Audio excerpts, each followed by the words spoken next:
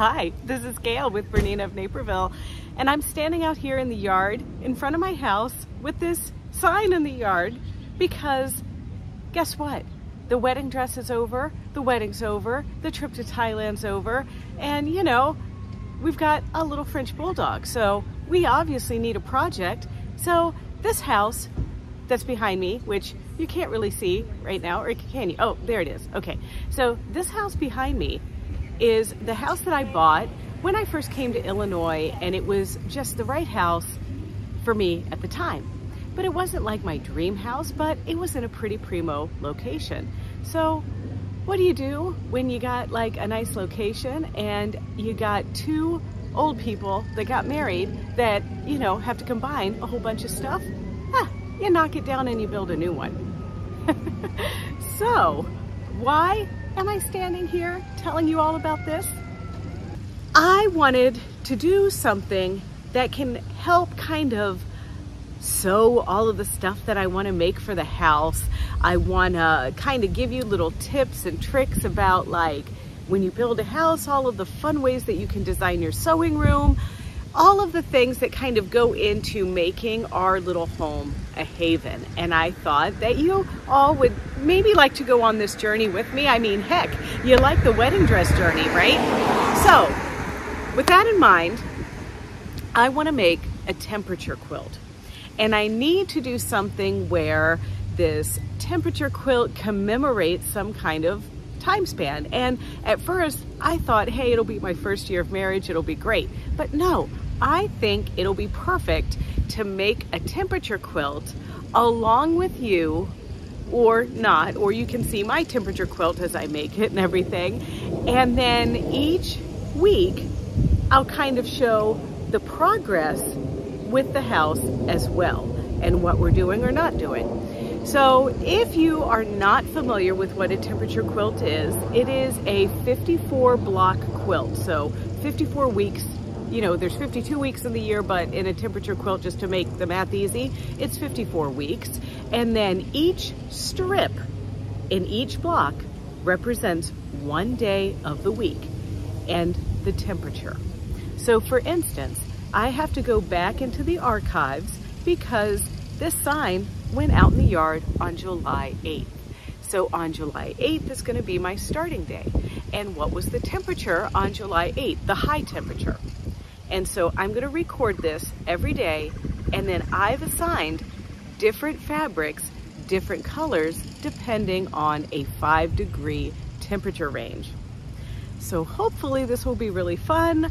And yeah, so because I'm going to do a weekly video and it's going to be every Sunday, I might not have time to do a fully produced YouTube video. So what we're going to do is we're going to do little minis.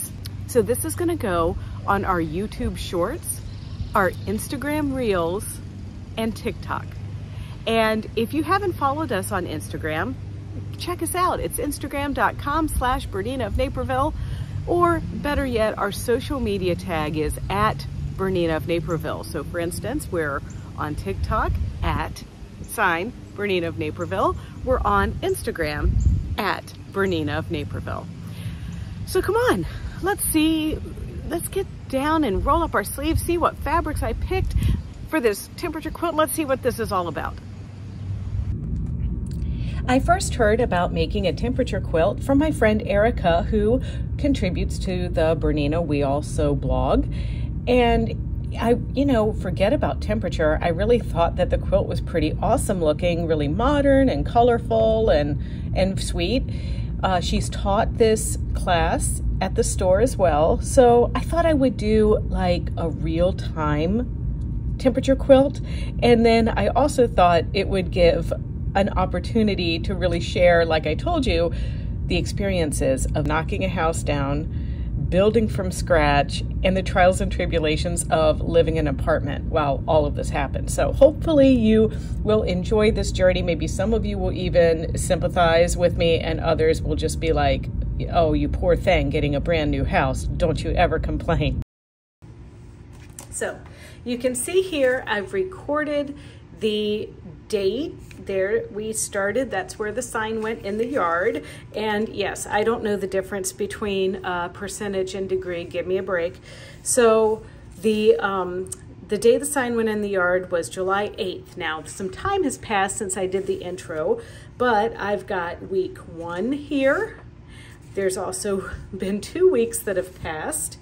Yes, and indeed, 3 weeks have passed. Now, my excuse is that Chris and I have been moving things when it's normally my video making time and my sewing time, and it took a hot minute to bring over all of the sewing stuff. Can you imagine moving your sewing hoard in this amount of time? So, okay.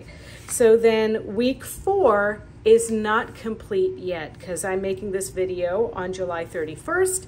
It's almost the end of the day.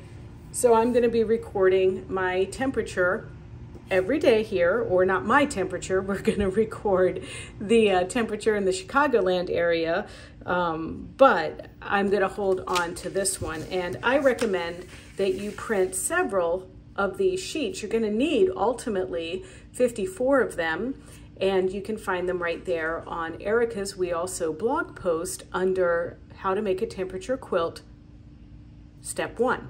And of course, I do have a little handout that's in the description of this video, and I'll have links to all of these important things for you as well. So some of you are probably asking, where did you find these historic temperatures? Well, it's pretty easy. It's wonderground.com/history. And basically that's Weather Underground, and there's lots of historic weather details that you can find there. But once you go to wonderground.com/history, you can put in your city and your state or your zip code or whatever, and then just pick the date that you want from the drop-down menu and click on View. Then you can go to another date and click on View. It's really important that you click on View each time or nothing changes. So another thing that you're probably wondering is about the fabrics that I chose. Well, I have chosen them, and I have a little cheat sheet, and I'm keeping a spreadsheet on my computer of all of these things. And also, in case I can't read my handwriting, I have a spreadsheet of all of the temperatures and everything like that as well. So here's the printout, and I changed my chart versus Erika. She picked 15 different colors. I have 17 because I thought, you know, it's been getting colder and hotter here. So it has been going over 100 degrees, you know, in the summer. So I did 100 plus is purple wine, then 95 to 99 is very berry, and then so forth. So right now, luckily, we've been sitting mostly in this burnt orange to spice berry category right here, but you know, as the temperature dips, our colors will change. So these are my 17 colors that are going into the temperature quilt. And you can see I have the little temperature ranges right there. So when I write down the temperature, 76, and then I look at my chart, 76 is burnt orange, I can write it in right here. But in my spreadsheet, I not only keep all of this information, but then I have a little color chip of the color right there. So here are the colors. And now I've taken a half a yard of each of my colors. And you can see, hopefully, you know, I don't wish 100 degrees on anyone, but I am hoping to be able to add that to the quilt.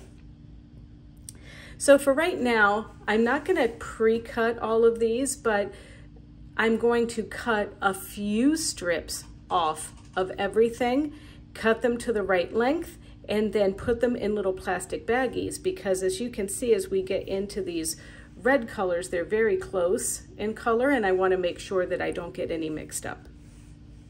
So these temperature sheets that we're working with are actually the size of the block because we are going to do this paper piece style.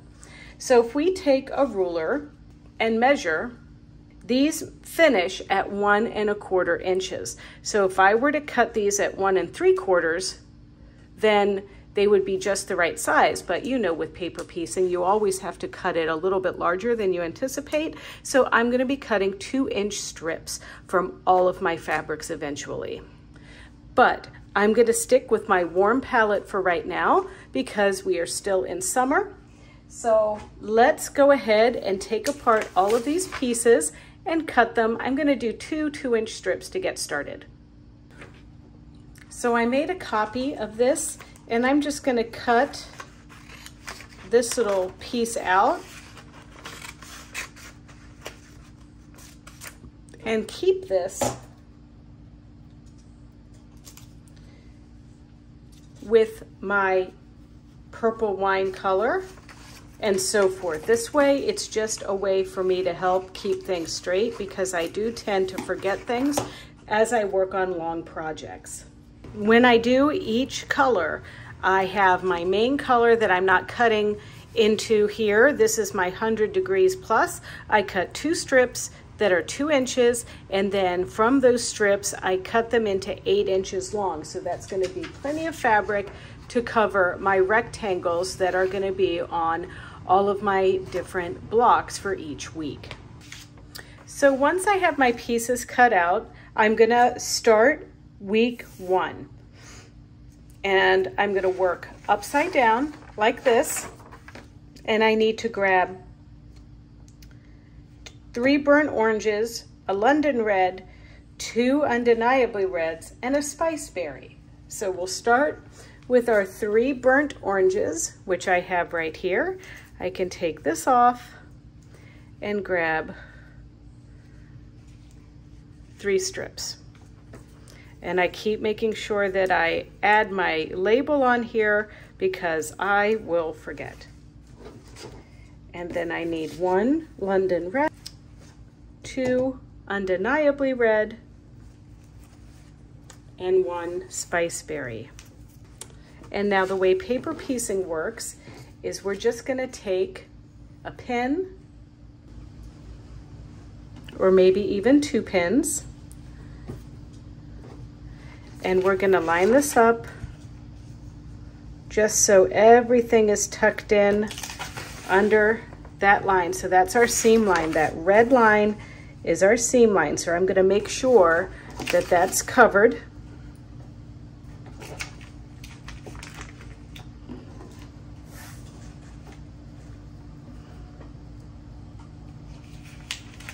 And we also want to make sure that the top edge is covered. So that looks pretty good. And then one next to it is London red, which is this piece right here. So now we're going to line this up with it as well.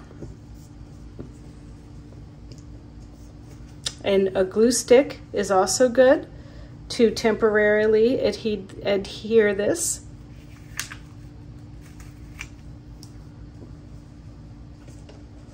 You can even put, if you choose to do pins rather than an adhesive, it's better to pin from this side when you do your final pinning, because you're going to be sewing from the writing side.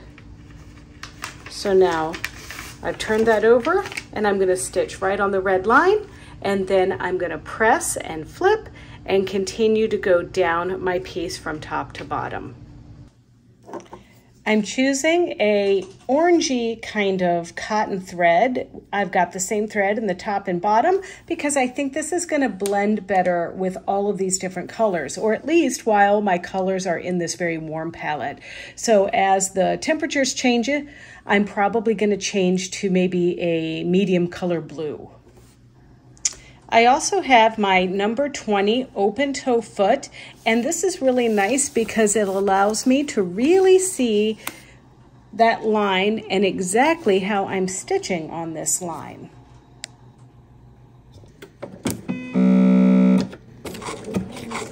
And one more thing is you want to decrease your stitch length to about 1.8. And that's simply because we want to make sure we can perforate the paper so that it will tear easily when all of our blocks are complete.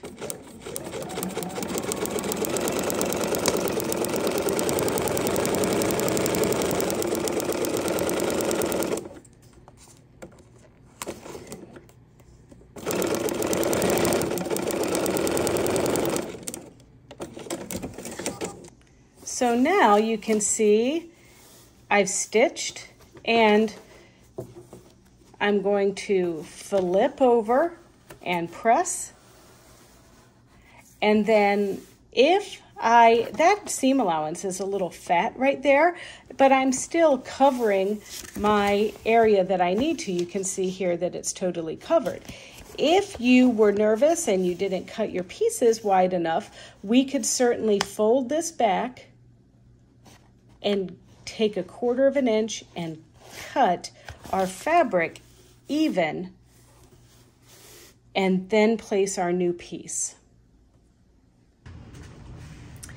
And to get a nice crease on your piece, you can use like a postcard, or I'm using my hot hammer to get that. And then you're gonna just line a straight edge here with your 1/4 inch and trim just a little bit extra, because I cut these pieces just a little bit wider than we needed to. So now my next color is Undeniably Red. Undeniably Red is a darker red, this color, and now that's gonna go into position here. We're gonna turn it over and we're gonna stitch this seam again. So we've completed row 1, row 2, and row 3 is covered. And I'm gonna do that little trick again where I take a flat edge and fold on our seam line, take our 1/4 inch and measure that up,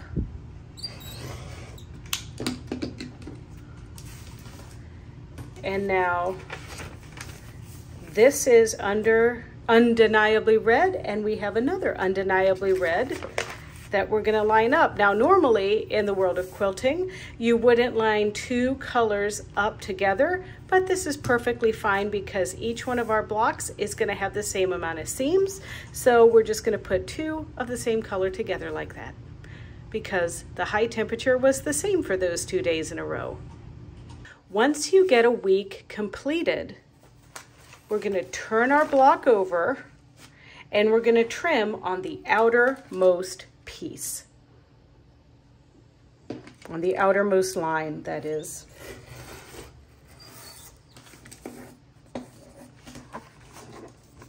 And now I'm going to be cutting off week 1 here, so I just need to make sure I know. Now I know that I'll start on July the 8th.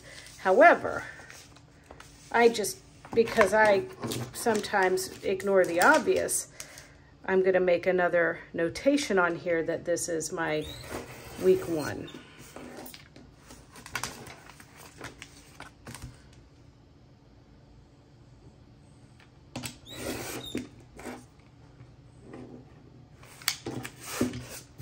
Okay, so there it is.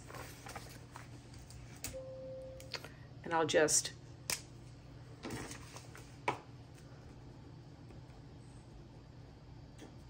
write it there somewhere. All right, I'm behind, so I've got a few more of these to make. And don't forget that we are gonna post a new update. I'm gonna do my best on Sundays, maybe not every Sunday, but Sunday evenings on Instagram, TikTok, and YouTube Shorts.